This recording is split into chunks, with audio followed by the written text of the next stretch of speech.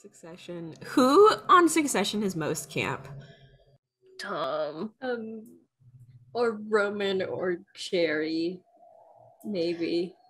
I feel like, is Jerry camp? And like a girl boss. And like a dominatrix. Yeah.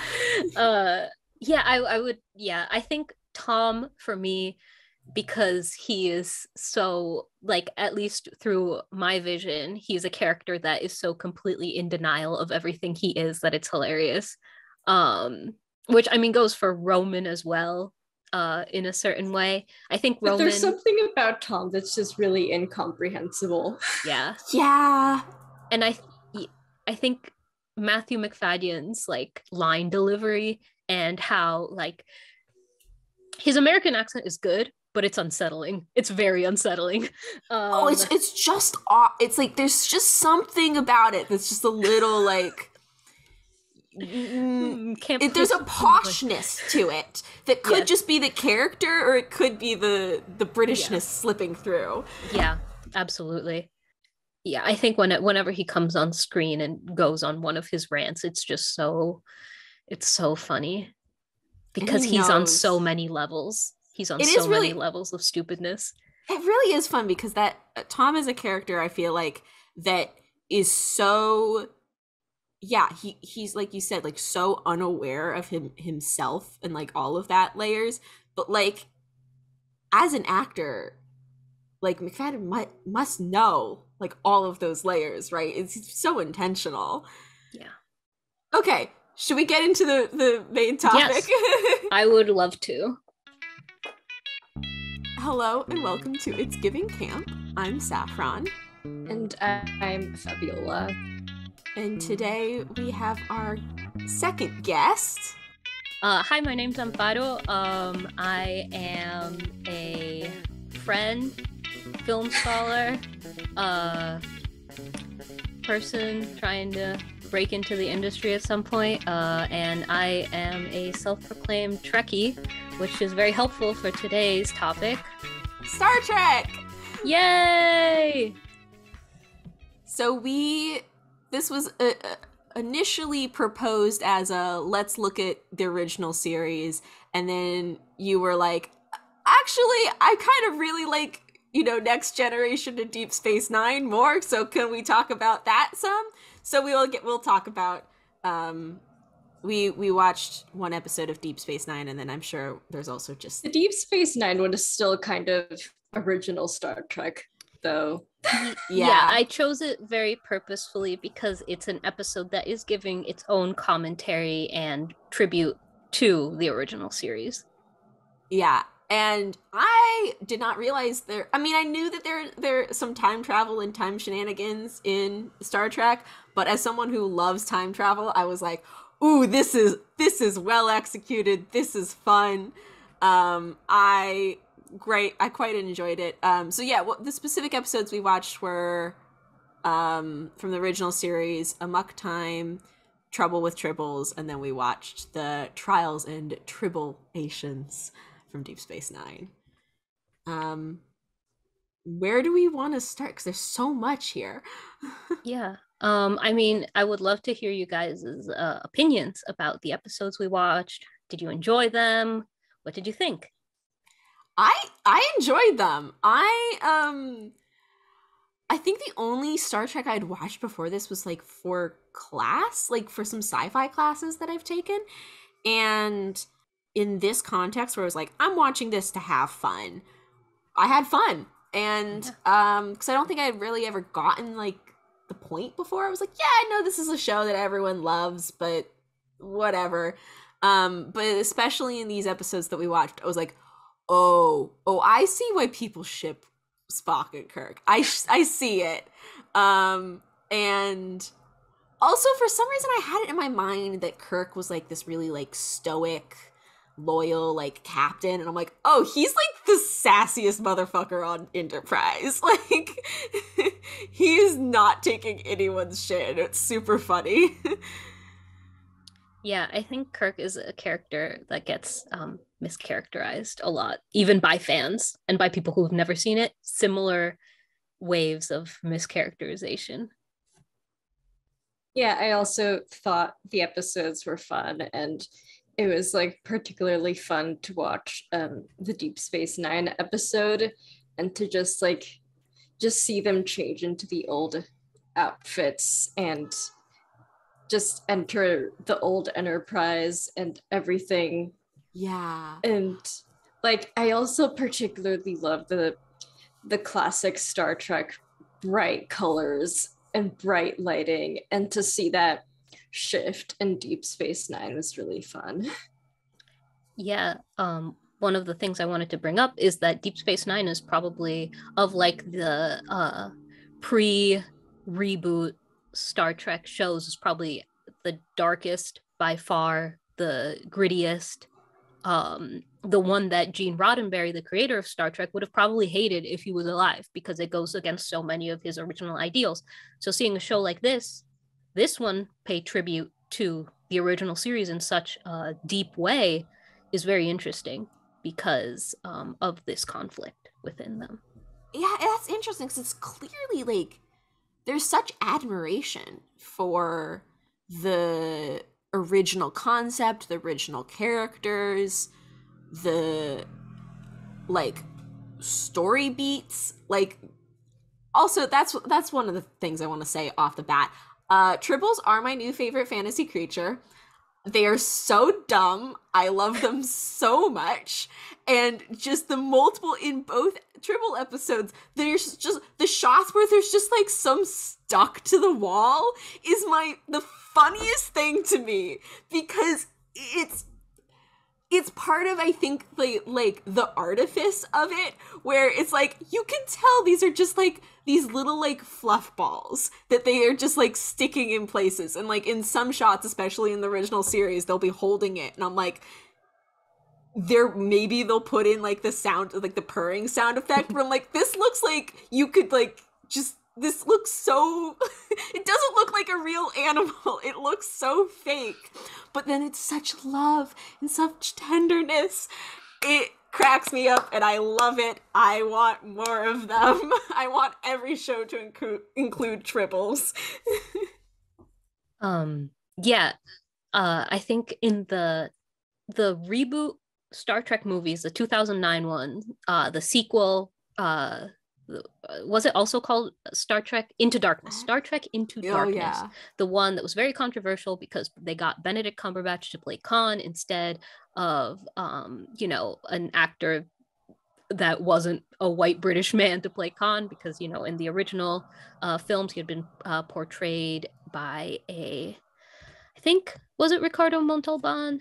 Yeah, so he was played originally by Ricardo Montalban, who is a Latino actor, even though the character I think was supposed to be South Asian. So all around very conflicting things with Khan, but a lot of people were annoyed that they didn't even consider casting an actor of color to play Khan, instead got a white guy. Anyways, what I was getting to was at the end of that movie, Kirk is saved through Tribble blood, like a Tribble blood transfusion, if I remember correctly. I've only seen it once, but I think that is so funny because it's a movie that takes itself so seriously, and which is one of my problems with the new Star Trek shows and media in general.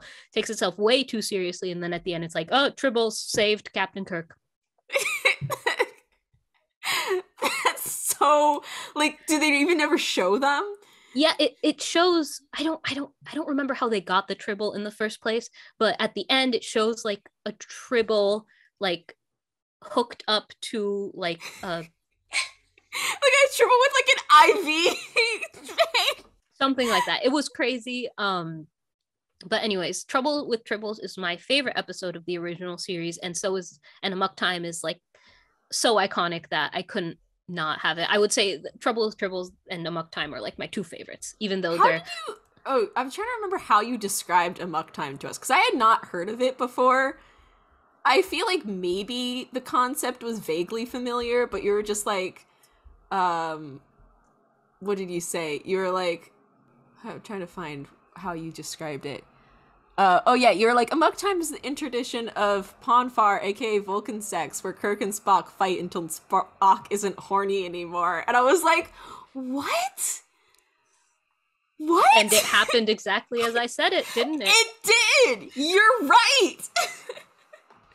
Yeah, it's truly a spectacular episode, and it is also the first episode of season 2 of Star Trek, the original series, which only had a 3-season run and was on the verge of cancellation all the time because it actually had a very high budget.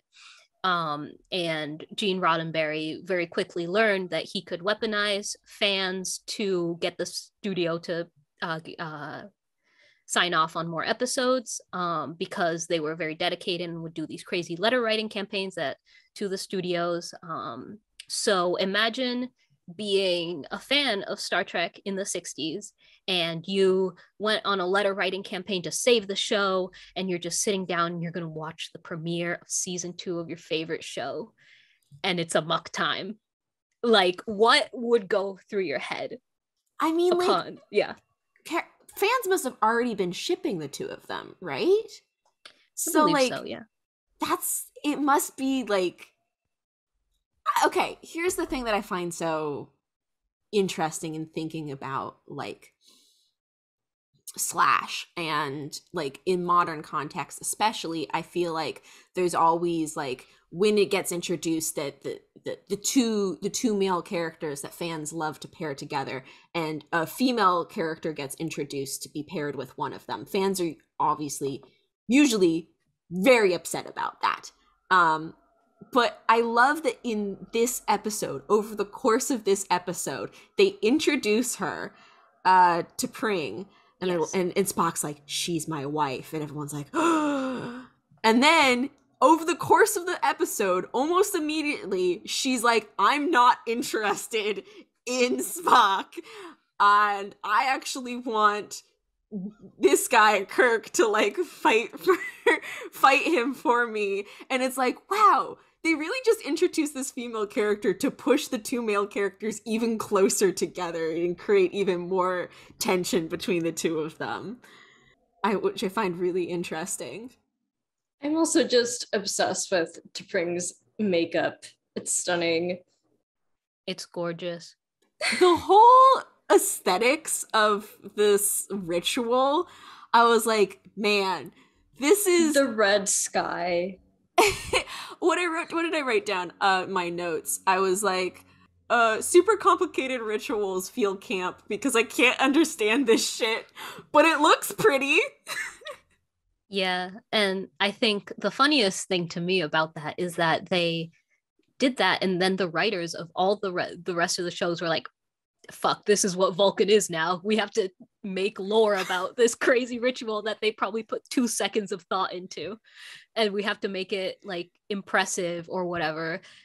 The concept of just being like, you are supposed to be completely, like, no feelings, and then you suddenly get so horny that you either have to, like, immediately have sex or fight people is so exaggerated. It's so ridiculous.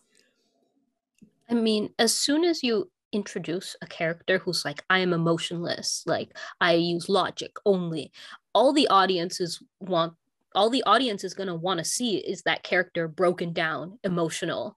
And I think that all the Star Trek writers, when they have that character, the Spock character, which, I mean, gets recreated as Data in the Next Generation and Odo in Deep Space Nine, kind of, they are just itching to get that character to break down and become emotional. Which I think, it's the shot of Spock where he has his hands together and has his eyes rolled up like this. Yeah. Incredibly camp. Like, oh, he's fighting the blood fever. Yeah. Spock, do not attempt to speak with him, Kirk. He is deep in the plateau, the blood fever. He will not speak with thee again until he has passed through what is to come. If thee wishes to depart, thee may leave now. And I was gonna say that, like, because people are just so used to Spock being, like, very low-key and logical and calm, and then very suddenly in this episode just being out of control. It's just very fun. It is. I was like, early on, there's like the shot when he's like talking to Kirk on the ship and he's like clutching like a knife or something behind his back. I was like, what is going on here? Spock is ready. He's ready. Yeah, I think Spock is a character. We actually do see him emote so much throughout the show. Like, again, they're just itching for the opportunity to show that he has emotion. And I mean, he does, like, anytime, especially in his relationship with Bones, Leonard McCoy, the doctor on the ship, he is incredibly sassy towards him. And, like, you know, it's logical, but it's still emotional. He still wants to one-up McCoy, and that's something that you see through all Vulcan characters in all the shows. Like, they say that they're logical and emotional, but they're fucking rude and sassy all the time. I mean, Spock, like, compared to some of the other Vulcan characters, is, you know, less emotive than them, but I still think that he's highly emotive, especially compared with a character like Data in The Next Generation, who truly, like, all his emotions are like very construed, and, you know, he's completely blank-faced all the time. I think the comparison of Spock and Data, very interesting, but since we didn't watch TNG, I don't want to get into it. He also likes the Tribbles in the Tribble episode. Yes, he's enchanted by them. They calm him down.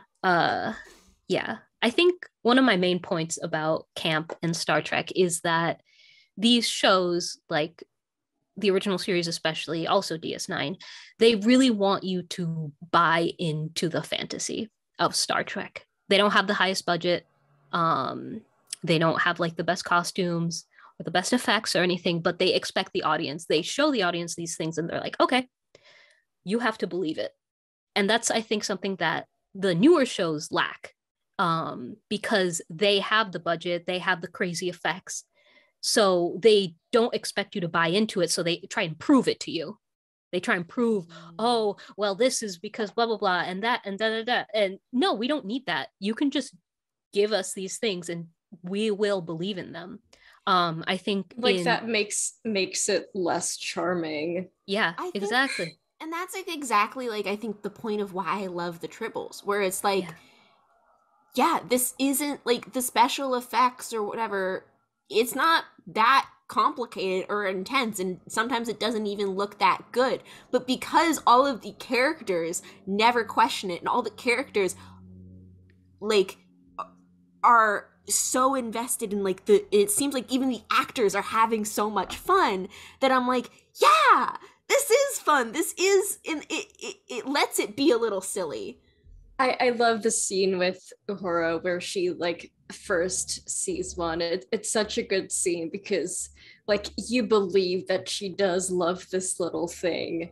Yeah. And it's like, oh, it does look really soft. It does look like it purrs. Like I do think maybe I want a Tribble to hold myself. Yeah, and alongside that, the Klingons, who are utterly disgusted by them and like can't get even close to them, is also hilarious in camp because, I mean, like the characters on the show, they think it's funny, and we think it's funny too. And that kind of, I think, another thing which I really appreciate about Trials and Tribble-ations is the Klingons in it, because so basically, if you don't know, the Klingons got this big redesign for the Star Trek movies in the 70s. They got like prosthetics, heavy makeup. I have a lot of issues with this Klingon redesign, but it's just what it was. And so Worf, who is a character from The Next Generation and Deep Space Nine, is a Klingon, and he goes back in time and he visits the TOS era, and he sees these Klingons who just look like human guys with beards. Well, and I think it's even the other like Worf's like crewmates, because they're like the waiter is like, oh, don't order this obscure coffee again. You know, the Klingons keep ordering it, and they're like, where are the Klingons in this room? Yeah.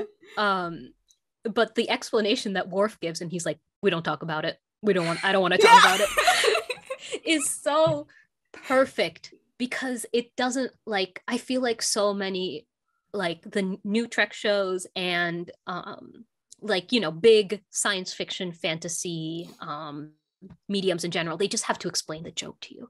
They want to like get into it and be like, like, I'm just thinking about the stupid, like, every time that there's a new Marvel superhero introduced and they have a kind of silly name, they're like, why is there someone called blah blah blah, you know, and they explain the joke, and you don't have to explain the joke if the joke is strong enough to stand on its own. And sometimes they also would just shove lore into the decision. It's like, you don't need to do that. Yeah, you can just be like, yeah, this is funny. Worf doesn't want to talk about it. And also, I do, one of the things that is somewhat explained is that Worf does then explain why, like, Klingons and Tribbles hate each other. But, like, in the explanation, it becomes more of a joke, because it's like, oh, we had these great war parties to send out to fight the Tribbles. And it's like, you just up the ante, you up the exaggeration. Like, yeah, that is ridiculous.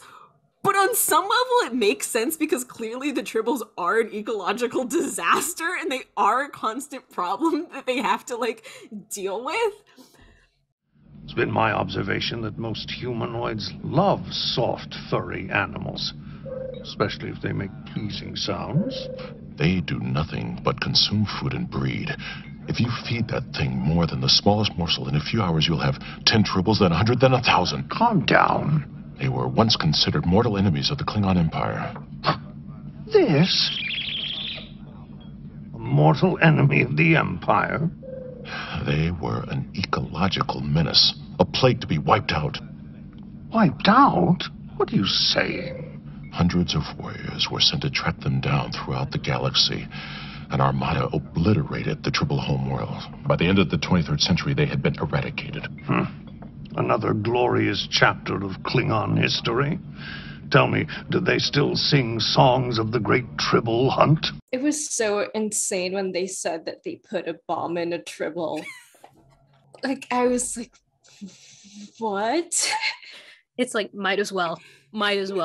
Which makes the original episode so much funnier, because I'm just like, it's from the point of view of like Kirk and Spock, and like they're just interacting randomly with these Tribbles, and in the whole time I'm just like imagining like the crew of DS9 like in the background being like, oh my god. It's also like the visuals of them like holding up, they're like, we have to scan them by hand, and they're like holding up the Tribble, and then they just toss it behind them, and I'm like, this looks like such a pointless task, because there's so many. The entire grain locker is filled with these, like, and they're not, like, they don't have, like, the effects to, like, make every single one of these little fluff balls move. So, you know, they're really just, like, tossing these clearly, like, props. They look like plushies. They just look like stuffed animals. I think, like, at any Comic-Con that you go to, there will always be, like, a stand selling Tribbles that are just, like, little balls of fur that if you squeeze them, they have like a noise box in them and they like purr or go, you know.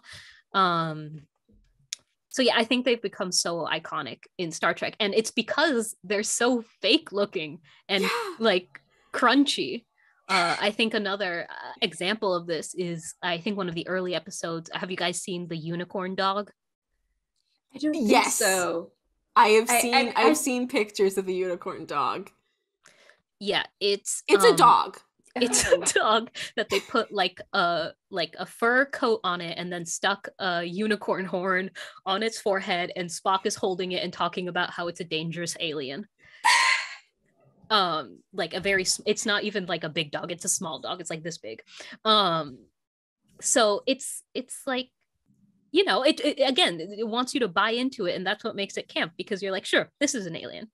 this can be an alien. Anything can be an alien. And you get that in the later shows as well, where like they started putting in like prosthetics and like, you know, trying to make characters look more alien, but it's clearly just a guy with a thing on his forehead, usually like very either phallic or yonic thing on his forehead at the Klingons. Which is the least of my concern with the Klingon design. They should have gone farther in with that and less with the painting white actors in very dark paint for all these shows. But yeah, and that itself gets changed in the new Star Trek shows. In Discovery, they get like the Klingons once again get redesigned, and I think it's a better redesign. But again, it looks too good. They made the prosthetics look too good. And I think like it doesn't want us to buy into it. It's just showing us these very impressive looking alien prosthetics, which look impressive, but I'm like, this isn't my Klingons. I appreciate the redesign that's a lot more thoughtful of what you're putting on the screen, but these aren't the Klingons. I want it to look like a guy in heavy makeup and prosthetics. I think part of camp, which is part of some sci-fi, especially like early Star Trek, is it's not just about like the story and like how the story looks. It's the whole experience. It's the whole process of watching it and knowing that it is constructed is part of the fun. And yeah. I think you know, if you want like deep sci-fi, you know, hard science fiction lore, I mean, there was plenty of that at the time. If I remember, like, wasn't like some of Asimov's writing what inspired like certain episodes of like original Star Trek and stuff like that. But once it translates, once you go to the visual medium, especially if you don't have like the budget or like just the technology at the time, you can't get to this like, you know, perfect like as real life world. And so what's more fun is to lean into it, to lean into the fact that it can't look perfect. Like, to me, it's not even like just about how like they clearly don't have like the money we have today or the money to like make things look believable, but like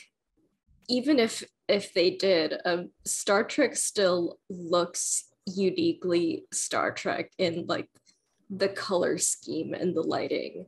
Like Absolutely. You don't need a ton of money to like have the Star Trek color story. Totally. I mean, this is like, I think how technology is represented in the original series, like I love just the fact that it's like that is a bunch of flashing lights that they've strapped onto, you know, some like piece of plastic, and it looks great. It's colorful, it's fun, it makes, you know, the bridge is a fun background. But I think like that's part of one of the reasons I loved the Trials and Tribble-ations too, was then like seeing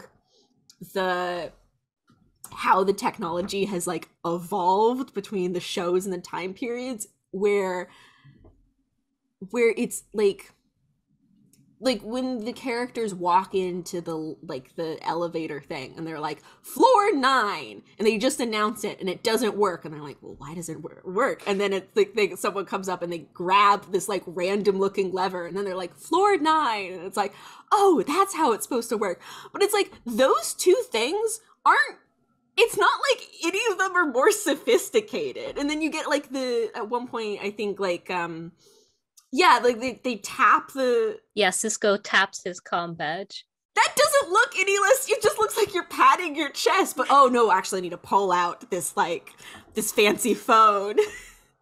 Yeah, absolutely. And I think it's interesting because they're making commentary about, like, this, like, low-tech stuff, but with, like, a lot of admiration. You have the shot of Dax, like, caressing the old tricorder and being like, oh, the leather finish and stuff. And you have all this appreciation.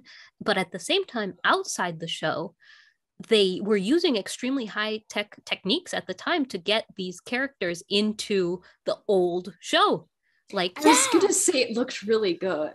It's very impressive. Do you know how they did that? I'm like, it looks so, all of it looks seamless. The fact that it's like, they are in the background of this shot that looks like, it looks like the shot was just filmed that way, even though, you know, an hour or so before I had watched the original episode where it was like, they weren't in the background then, because the actors obviously weren't the actors then, but... Yeah, I think part of it was like they recreated parts of the original set, tried to get as close as possible, and then through editing, they kind of mashed it together. I think a lot of stuff was like they took half of the shot from the original series and then meshed it with their set. So it wasn't like they got put into the background. It's like they got put into the side that they had constructed, something like that. But yeah, a lot of work and effort went into it, and it took up a lot of the budget for that season. So I think there's some episodes that, you know, suffer as a result of having like this gorgeous, like caring, meticulous episode like Trials and Tribble-ations. Season 5 of Deep Space Nine is like very funny to me. It's like it's very much ramping up because there's the war storyline in Deep Space Nine, which is an ongoing seasonal storyline, you know, typical of cult television, which it has the episodic stuff, but then the overarching storyline is that there's this war brewing between the Federation and the Klingons, who are on the same side, and then the Dominion and the Cardassians, who are on the same side. But at the same time, you have these extremely goofy episodes. And then if you noticed, Colonel Kira, or she's not a colonel at that time, I don't think. Whatever. Major Kira, right. Major Kira, if you see, she's pregnant in the shots that she's in. So in that season, this is a bit of background. So the actress who played Kira, Nana Visitor, got pregnant, and the way that they explained it in the show was that she was returning from a conference with Bashir, the doctor, and Keiko O'Brien, who is another character on the show who was pregnant with a child at the time. And they get into an accident and Keiko gets hurt. So the only thing Bashir can do to save the child is to transfer the baby into Kira's body. And that's how they explain why Kira all of a sudden is very pregnant throughout all of season 5 of Deep Space Nine. And a lot of people hated this and talked about how Deep Space Nine is turning into a soap opera with these pregnancy plots and all the stuff about the characters' relationships. Because I'm not sure when, but I think in season 5, Jadzia and Worf also start dating. And so there's so much of Deep Space Nine is about in characters' relationships with each other and how dramatic they can get, and like how they can dislike each other, which was something that was not allowed in the original series and TNG, because one of Roddenberry's visions was like, oh, it's the future, everyone has to be friends. And Deep Space Nine was like, no, these bitches hate each other.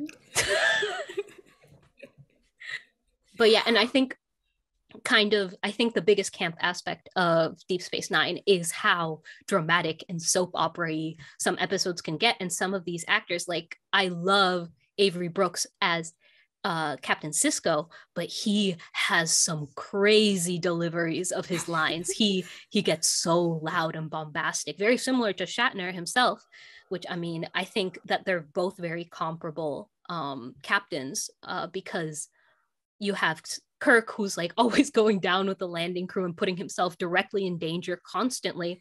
And then there's a break from that with Picard, who was like, you know, very thoughtful, and he thinks things through and he avoids violence. And then you go to Sisko, who he's my favorite captain. I think he's incredible. I think he's written in such a deep way, but he's kind of a return to Kirk. You have he's a captain that's very intelligent, but he's not afraid to get his hands dirty, and he will.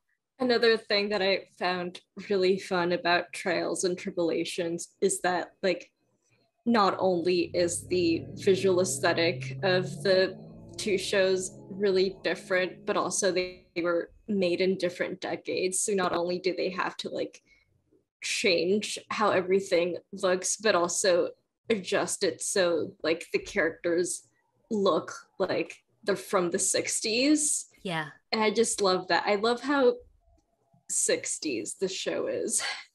Yeah. One of my favorite moments in the Trials and Tribble-ations episode was when we're changing into the costumes, and what's the whatever her name is, their name is, yeah, when it was like they're like, oh, like these, you know, men were, or like lieutenants wore this color or whatever, and then she comes out and she's like, and women wear less, and does like the little like twirl and pose. I'm like, yes.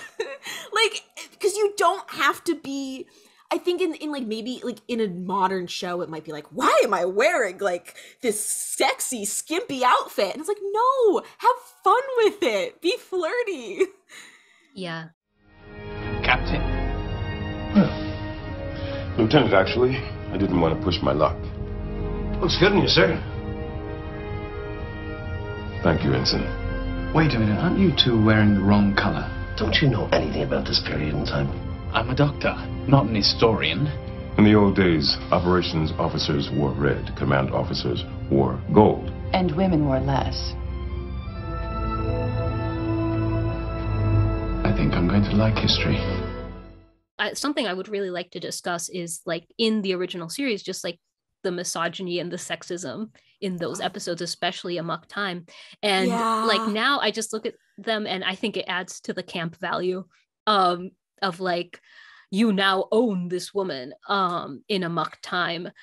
But yeah, and I think that actually watching these episodes, like people will just go out and say, oh, Star Trek was so feminist for its time and all that, and I disagree. I think it was making strides, but it's like absolutely a sexist product of its time. But yeah, I was wondering what you guys thought of that. Yeah, I mean, the actual like Pon farr with T'Pring, I didn't feel like, because even though there are lines like you now own this woman and stuff like that, she felt like she had so much agency in that, where the fact that she challenged, that she thought through the entire... She had a whole strategy. She had a whole... She was like, I know what I want and I know how to get it. And she's like, you know, and I thought that was like so interesting. But who I felt suffered in that episode was the other...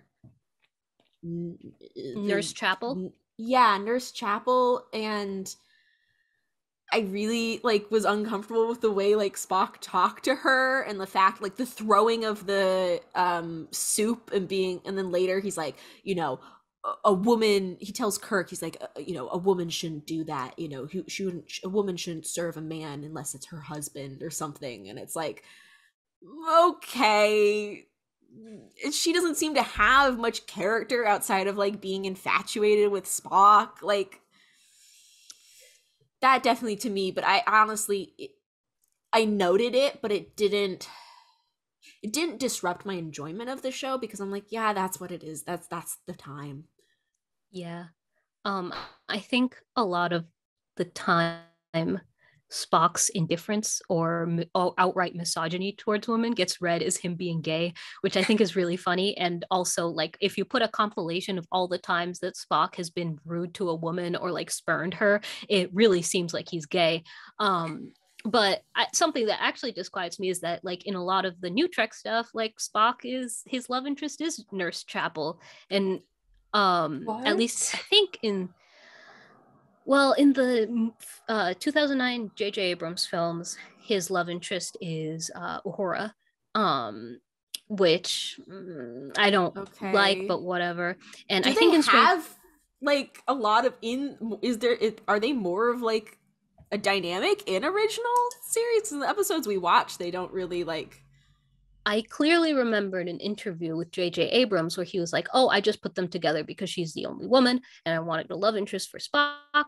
And then he said, oh, and then I actually went back and watched this episode where like they're dancing and singing together and they do have a bit of chemistry. So that was great. So it's like, it was very much like he didn't realize that they actually did have a bit of chemistry in the past. So yeah, and I think in Strange New Worlds he's getting put. I haven't seen Strange New Worlds yet, so nothing to say. And I've also heard that it's a step in the right direction for New Trek because it's kind of returning to like the campiness and like the silly episodes and kind of the lack of overlying plot guiding the season through, which is one of my big problems with New Trek. Too much plot. But I think he's getting put with Nurse Chapel, which I think is an interesting choice. Also, the just the sentence of "she's the only woman, and I wanted to put in a love interest" is just insane. Yeah. I'm gonna look up that interview. I mean, we all know J.J. Abrams is. I think he's a better producer than anything else. Like, JJ just knows how to set up a story and nothing else. I think he said I think the most heinous thing he said about Star Trek. Well, first of all, he was never a Star Trek fan. He just got given the movies.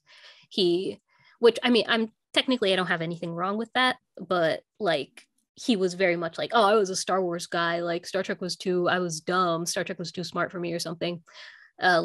Being very bro-y about it. And it's like, Star Trek was not smart for anyone. It's a stupid show. But anyways, his whole thing was like, oh, women we're probably not going to want to come and see the 2009 Star Trek movie. So I had this scene at the beginning where Kirk's mom dies protecting his body, or or giving birth or something like that, so women would be invested in what? Star Trek. I swear, I remember reading this excerpt of an interview, and I was like, yeah, the best way to get women interested is to fridge the mom. Yeah. Crazy, as if women weren't the reason that Star Trek exists. Yeah. that is wow. Wait, yeah, he really doesn't know his Star Trek history. He did not. Which is why I actually very much enjoy Star Trek Beyond, which was the third of the reboot films, directed by Justin Lin, who did I think some of the Fast and the Furious movies and stuff like that, because it's not trying, it embraces kind of the silliness of Star Trek a lot better than any J.J. Abrams film did.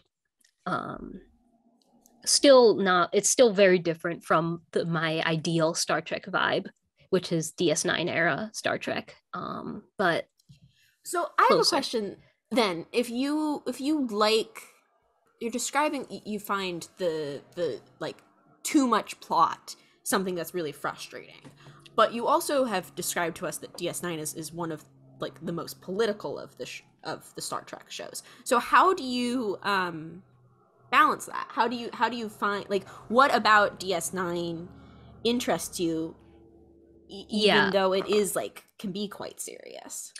Yeah, so I think the main difference is good writing. I think that the political stuff in DS9 is very well written, but also the thing with New Trek, especially Star Trek Discovery, which I tried really hard to enjoy, and I've watched most of it. I haven't seen the new season yet, but I don't really want to, because every single season it starts off like, oh, let's get to know these characters, and then it's like the fate of the universe lies in the hands of this crew and these characters, while Deep Space Nine kind of, it sees the whole conflict as like something that's beyond these characters, that these characters find themselves in the center of this conflict, especially Sisko, who is like the emissary of the prophets, and he like carries out and he does a lot in the war effort, but he's just one captain in a fleet of the entire Federation, which is gigantic, and it understands how large the Star Trek universe is. While New Trek is very much like they're the only hope and the fabric of the universe is in their hands, and the plot gets so complicated that it's impossible to follow. While Deep Space Nine, like, although the setup is complicated because you have all these like different political things going on, it's relatively easy to follow episode to episode. In addition to that, I think that Discovery doesn't really have any political things going on. It's very physical. It's a very physical show. It's like violence and action, and we have to go there and blow this guy up and find this thing and and all this stuff, while Deep Space Nine is like, oh, we have to go and we have to talk to these people and we have to resolve this conflict and we have to make sure that the balance is maintained, that kind of stuff. Which, also disclaimer, I think that Discovery has a lot of potential as a show. I love the characters in Discovery. I just think the writing is so cringe at some points. Yeah. Follow-up question. Do you think that idea of like, we're the only ones who can save the universe can be like camp? Or is it a matter of like how much is taken seriously? I feel like it just depends on like how aware the writers are of like the saving the whole world trope is just used all the time. Yeah, I agree. What have you done? Did you hire someone to kill him? Did you sabotage the Enterprise? Nothing so mundane. Let's just say that Kirk's death will have a certain poetic justice to it. He put a bomb in a Tribble. I'm trying to find. There's so much. I feel like there's so much more to talk about. Fabiola, was there anything that you wanted to bring up and steer our conversation to directly related to the episodes that we watched?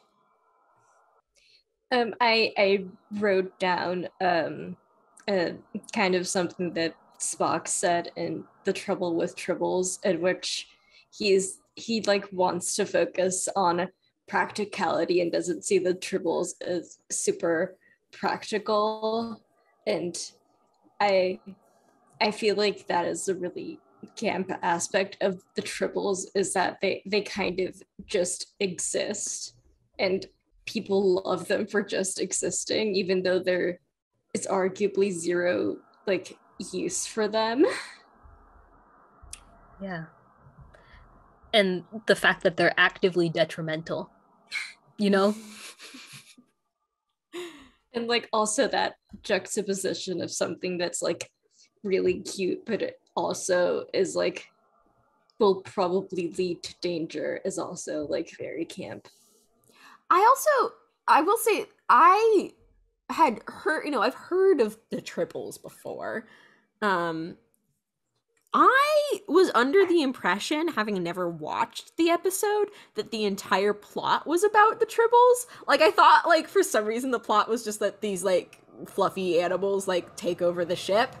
Not intentionally, but just they multiply.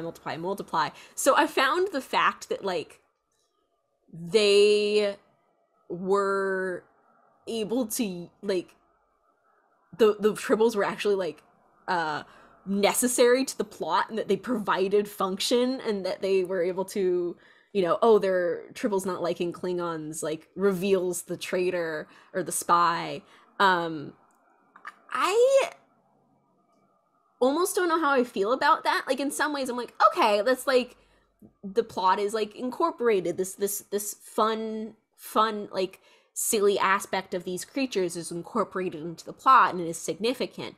But in some ways I'm like, it doesn't need to be. Like, I almost think they can just exist. They can just exist. Like, Spock is all like, oh, they don't serve a purpose. It's like, okay, that could be the case, but by the end of the episode they still serve a purpose. And while I think it's funny that then, like, that's what makes Kirk come around to them too. He's like, oh, maybe I like them after maybe all. They're not so bad.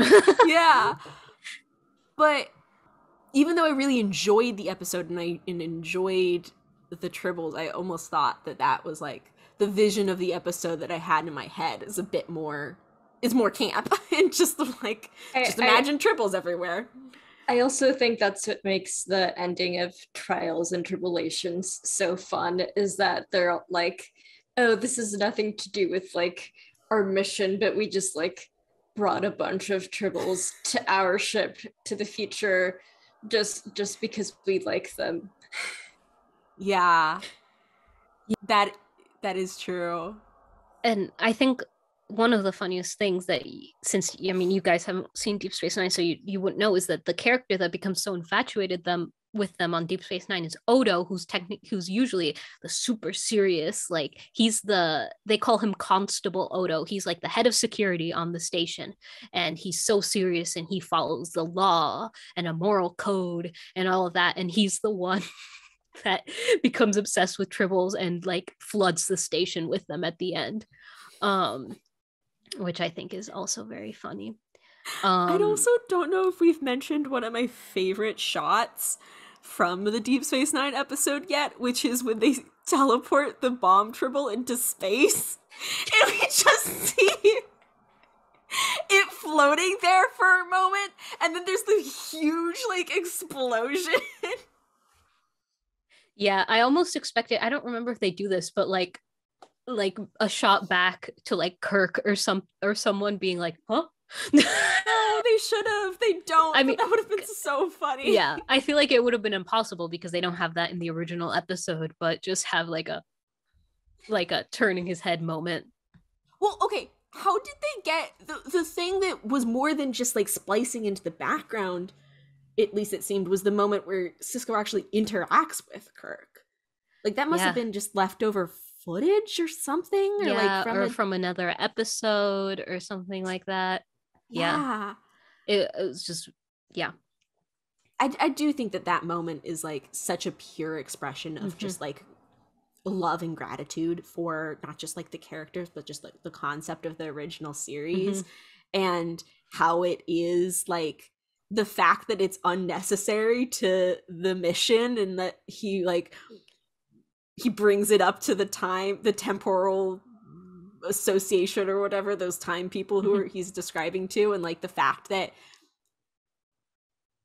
I don't know, I feel like sometimes with things that are like fan service, like in conversations like the new Star Wars stuff, it's like we get to bring in this character, this artifact that everyone loves from the original stuff, and then something hinges on it, you know, it becomes important or significant, where I appreciate the moments of fan service that are just, it is what it is. It's like, yeah, Cisco gets to say, it was an honor serving with you, Kirk.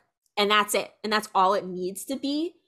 I think is really fun. And I mean, in the end, they're not doing that for the audience. They're doing it because Cisco wants to meet Captain Kirk. Yeah. Cisco's the one who's a fan of Captain Kirk. He wants to have that moment. And he doesn't care whether the temporal authority writes him up for it. Well, not exactly. Before we left, I realized there was one last thing I had to do. Something I'd been thinking about ever since I saw that ship on the view screen. Excuse me, Captain. Here's tomorrow's duty roster for your approval. Lieutenant Benjamin Sisko, sir. I've been on temporary assignment here. Before I leave, I just want to say it's been an honor serving with you, sir. Speaking of fans, I feel like that brings us to one of the last things that you shared with us. You shared the fan lore page for the dancing penises. I sure did. I think that's one of my favorite bits of Star Trek fan history, because it is so crazy. And the fact that this happened, I don't remember what year it happened, but like it was like the 80s. Yeah. And everyone was just okay with it. And that's like, it's just that Star Trek IRL spaces have always been kind of like, I don't know, messed up like that. And I mean, in a good way. And kind like, of, I feel like if people did that now, it would just be like heavily discoursed. Yes. But yeah, and I mean, I also see it, like, I remember a very long time ago, I saw a post about how a lot of women in fandom spaces, especially, do drag in cosplay without even realizing that it's drag in a way. And I feel like and they were talking about how this is a prime example of that, because you have women becoming the symbol of the, the hegemonic symbol of manhood in its most pure form. And like, not really discussing, what does that mean? What does it mean for us as cisgender women to, become these penises? Giant penises? Yes. And there's so much to think about, but it's so camp, and like the explanation of how they made them and how they had to fit them in the taxi, and how it was kind of gross how like the skit went. And I don't know, I think it's just so funny and iconic. So yeah, what do you guys think? Well, I think it's so fun when talking about camp, especially around pieces of media that have such like deep fandom, how camp can arise not just from the media itself, but from like fan practices and fan like memes, I guess. And like that, I don't even really know what to say about it, because it's so it's very just human beings are camp. Yeah. And like it reminds me of like when we recorded the Supernatural episode, we just started talking about Castiel being gay and homophobic during the 2020 election. And like that's an incredibly camp thing that wasn't entirely textual. It was mostly just fandom and like the circumstances of the 2020 election. Yeah, absolutely. I think when you are a fan who wants to explore these ideas from a piece of fiction, and you don't have to worry about like, say, a network or something that like showrunners have to. You really have free reign to express yourself in whatever way you want. I think there's such great joy in that, but also, yeah, it can also produce things that are doesn't seemingly self-aware, like giant sculpted penises dancing around. Yeah. I mean, obviously when you read it and you see what like these women were saying, they're self-aware to an extent. They're like, oh, it was funny. But I mean, there's also like just the genuine like passion and not seriousness, but like thought that went into it very much elevates it to camp, perhaps naive camp. But yeah, I think just looking at like convention culture and like early cosplay culture is just so fascinating, because people were doing what they could with the resources they had. So you get a lot of camp value out of that, I believe. Everything about Kirk Spock is very camp, in my opinion. Yeah. I think I genuinely got like a little emotional in the end there of Amok Time, where it's like when we get to see Spock so happy, he's like, Kirk, like you're alive, and then it's immediate, but then it's like, it's not that he doesn't have emotion, it's that then he hides that emotion because he sees that they're looking at him, and it's like, well, that was just a completely logical answer to knowing I haven't lost my captain. But it's like, absolutely. Oh, that's so sweet. Yeah. There's a clip from the animated series, which is like a spin-off of the original series, which very low budget animation, is pretty bad. And there's a clip where like Spock kind of hugs Kirk awkwardly from the side and goes, or like Kirk does it to Spock and he's like, my good friend Spock. Like it's just so it's so it's perfect. It's perfect. And then there's just so many other scenes that are like, if you look at them through a queer lens of shipping, it's like, wow. That being said, I'm not the biggest Spurk shipper in the world, if I do say so myself. I really like the relationship of Bones and Spock, which is some people might say it's problematic since Bones is kind of xenophobic towards Vulcans, but I don't know. There's something about it. I think it's more fun than Spurk. I do see what you mean there, because I also, part of the fun of that final moment is them Bones just being like, oh yeah, it's perfectly logical. Oh, so logical. Yeah, but again, a lot of the camp value of Spurk comes from early shipping content of them, not from the show itself, but from fans. I think my friend Balin sent me like this old like 70s fan fiction, like Spurk fan fiction once, that was crazy to read. It was like I can't even explain it. It was like they go to a planet where only men live and they're all naked all the time, and they have a ceremony, like very phallic symbolism and all this crazy stuff, and I feel like that's changed so much over time, and now looking back, we're like, get a load of these guys. I almost wonder if that the thing that we've been talking about with like old Star Trek knows how to have fun and new Star Trek has to take itself seriously. I wonder if that's somewhat also like, has that evolution been in fan culture as well? I think partially. I think one of my friends' theories on fan culture is like, the worse that the media is, the more fan work there will be about it if it has a fandom, because like a lot of shows that are good, they're not going to have like that the show accomplishes anything that a fan would want it to accomplish. It's not going to have a ton of fan fiction about it because the show just gives it to you. Have you seen I feel like that's the chart?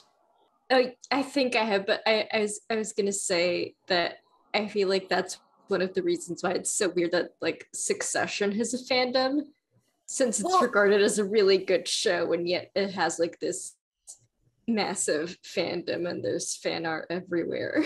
That's why I've seen like the 4-quadrant chart where it's like good to bad and then like focused to expansive, because if there's like, it can be really good, like, but if they doesn't show you everything, or like you know there's a lot of depth to characters but it's not like all that is explored, or like one of my favorite fan works, A Crown of Candy from Dimension 20, which I think is like for the most part a really solid season, but it's like this really interesting world building that provides like the space for people to dig into it. Yeah. And of course, you can't forget the availability of 2 shippable guys. Yep. Which Star Trek has in Bound in the original series. There's just one thing, Mr. Spock. You can't tell me that when you first saw Jim alive that you weren't on the verge of giving us an emotional scene that would have brought the house down. Merely my quite logical relief that Starfleet had not lost the highly proficient captain. Yes, Mr. Spock, I understand. Thank you, Captain. Of course, Mr. Spock. Your reaction was quite logical. Thank you, Doctor. In a pig's eye.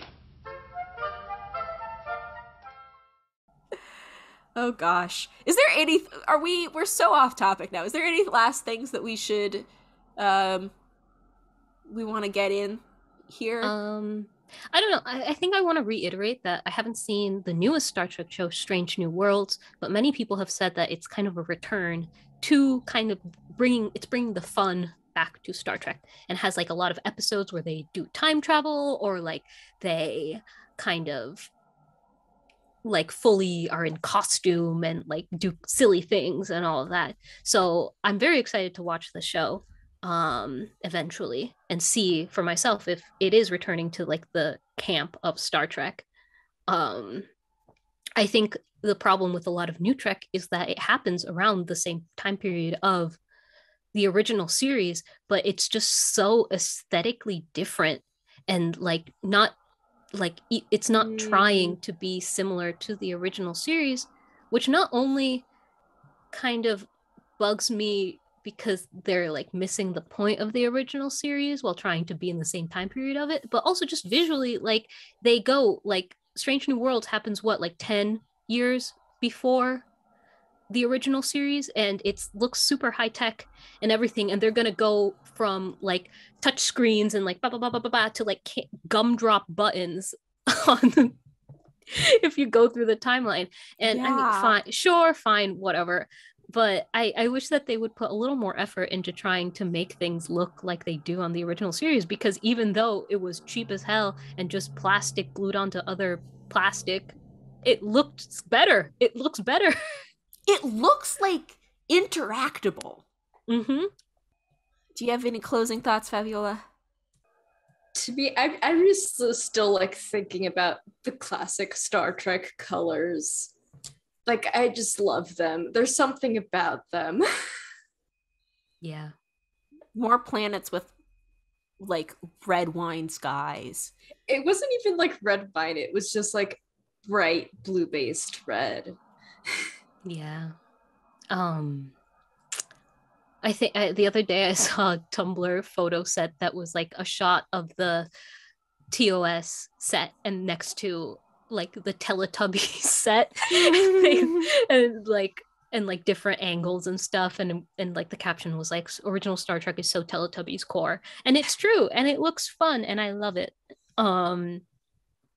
Yeah, bring back sets, bring back colors, and bring back sexy little dresses. Sure. Yeah, put the sex back in Star Trek. That's what I'm always, a lot of people were talking about that, and I think that's one of the things that people really like about Strange New Worlds is that the characters fuck. Ooh, good for them. Good for them. Which a lot of like in Discovery, like, yeah, Michael has sex with a couple people, but it's never like, sexy. It's just like, okay, I guess. Make someone so horny they have to fight to the death.